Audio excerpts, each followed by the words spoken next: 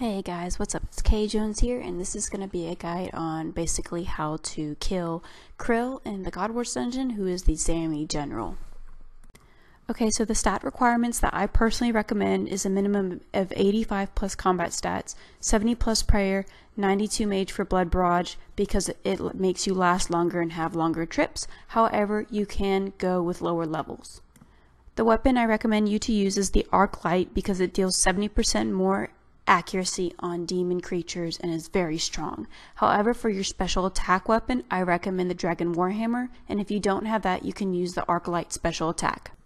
Okay, so the first thing I'm going to be going over is what to bring.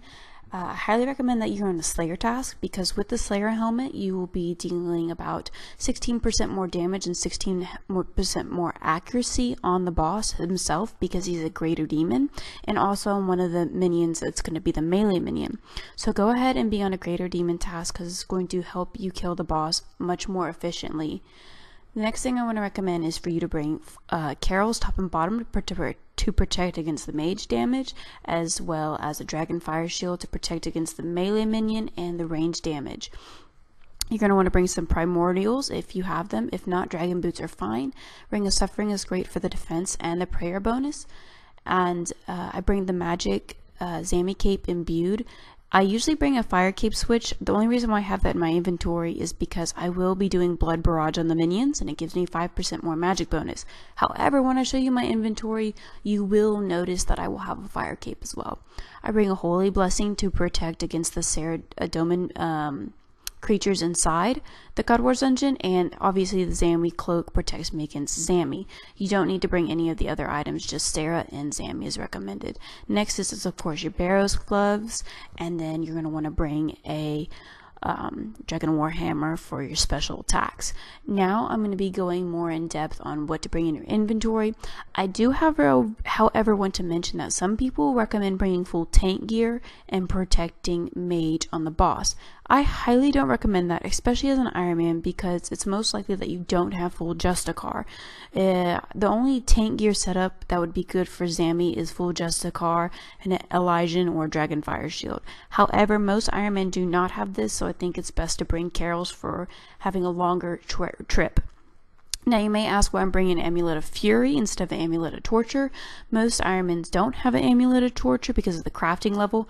I do, however, I don't bring it because Fury gives plus 10 defense bonus, which the Torture does not, and Fury is great because it also gives you that plus 10 magic bonus for when you switch to do Blood Barrage.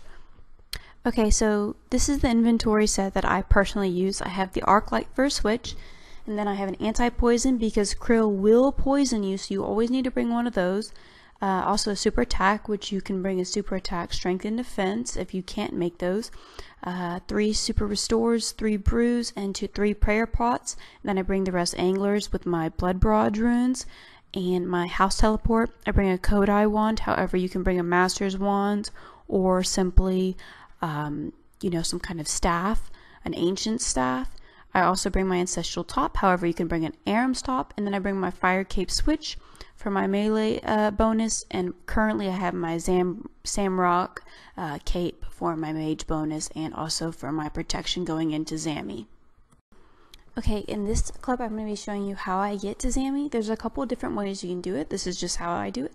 I teleport to my house, and I completed a quest named Making Friends with My Arm, and that allowed me to unlock this Trollium teleport in my house. It still is a little bit of a run though, so you may still want to consider doing a scroll of redirection on your house tele and doing that to Trollium.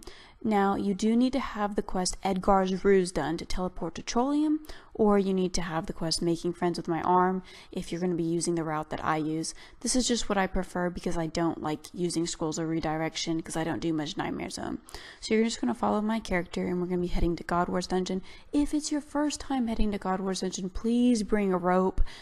A lot of people tend to forget that. I always recommend that you go and use the rope first and then go get your gear and go start bossing. So once you get to this little crevice in this path, there's going to be trolls that throw rocks at you, so you're going to want to protect range. Right now I was just walking to save some run energy. And then we're going to be heading to the rock, and you either need 70 strength or 70 agility to get past. There's a little crevice on the side there, which requires the 70 agility, but we're going to be using the strength method, so you need one or the other. So once we get through, there's going to be some wolves in here. You're going to want to protect melee. Now, if you haven't done the quest Making Friends with My Arm, you will take damage from the bad weather, and also you will lose your run energy. However, I have the quest done.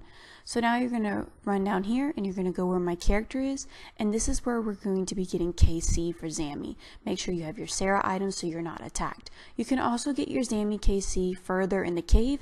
However, I like doing it here because the Sarah Doman minions help you kind of kill the Zammy minions. You need 40 KC, and you can attack the Ice Fiends, and the Werewolves, and the Gorax, and the Vampires. Also the Blood Veld, so there's a big variety that you can kill here, and the Saradoma minions will help you out.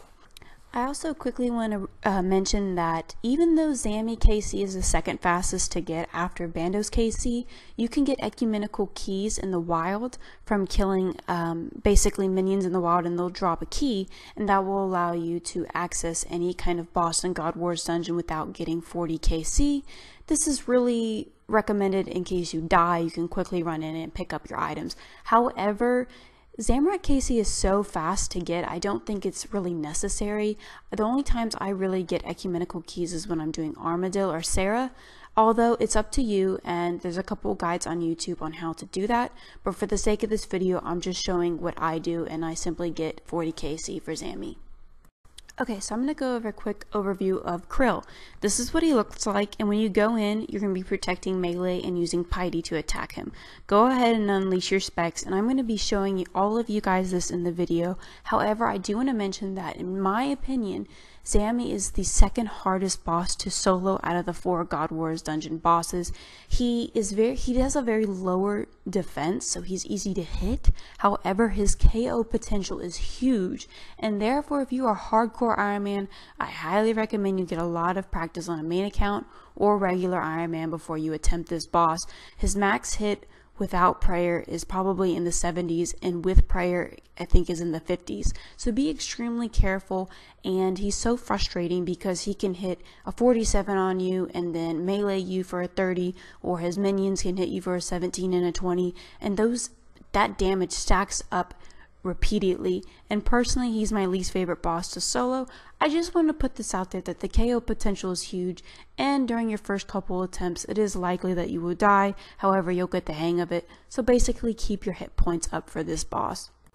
Okay, so once you run north, you are going to cross this bridge, and it's like an ice bridge, and you're going to jump over. You need at least 70 hit points to cross, which shouldn't be a problem. You're going to lose all of your prayer, so if you want to go ahead and use that prayer up when you're getting KC, by all means do it. You can also get KC in this layer, as I mentioned, but you won't have any of that great assistance by the Saradoman minions. So basically, I'm just walking in through here to save some of my run energy, and I'm going to start brewing up, which I highly recommend, and get your prayer up so you can drink restore and etc. Here I drank my prayer to full. However, for Zammy, you actually want to keep your prayer kind of low because he takes your prayer away very quickly, and it depends on your total amount of prayer points. Okay, so I'm going to be showing a couple kills into this trip, and first you want to protect melee. And if you're running in when he's in there, you want to make sure you have prayer up, and you want to use your specs. However, my specs not up, so I'm just kind of hitting him with the arc light. With Zammy, you generally want to hit him for 2 hits and then run under him. So you're going to hit him for twice, and then you're going to walk under. That's the general kind of routine that you want. Make sure Piety's on, because that will help you hit a lot better. Hitting your Warhammer spec will also help you a lot on this boss. But as you can see, I'm just kind of hitting twice and running under. I really recommend that you eat and you pray up when you're underneath him, and not while you're just wide in the open and while he's whacking you. Okay, here I'm going to speed up the rest of the boss and show y'all how to kill the minions and how I basically blood barrage them down to get back my health. Okay, so once Zammy is down, sometimes the kills can take a while, especially if you don't hit your Warhammer. Your Warhammer does a big difference on these guys. Okay, now here what I'm going to do is basically line up the melee minion with the ranger like this, back to back. And when you blood barrage them, it should hit both of them. I would like to add that in this video you should not be protecting melee. I don't really know what I was doing. You should be prioritizing mage. The mager is the black demon, the meleeer is the one that's meleeing me, and the ranger is kind of the smaller red demon that's throwing the snowball at me. But yes, always protect mage as a priority. And that's basically how I get full health up on these guys, and then I take down the mager last.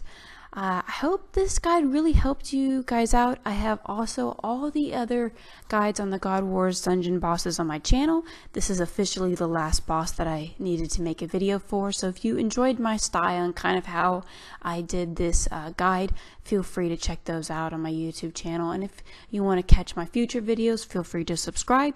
I have a Twitter where I post updates in IRL and on RuneScape on that you can follow me, and I'll post that in the description below. And I'll also post my Twitch, and maybe you can catch me live streaming sometime.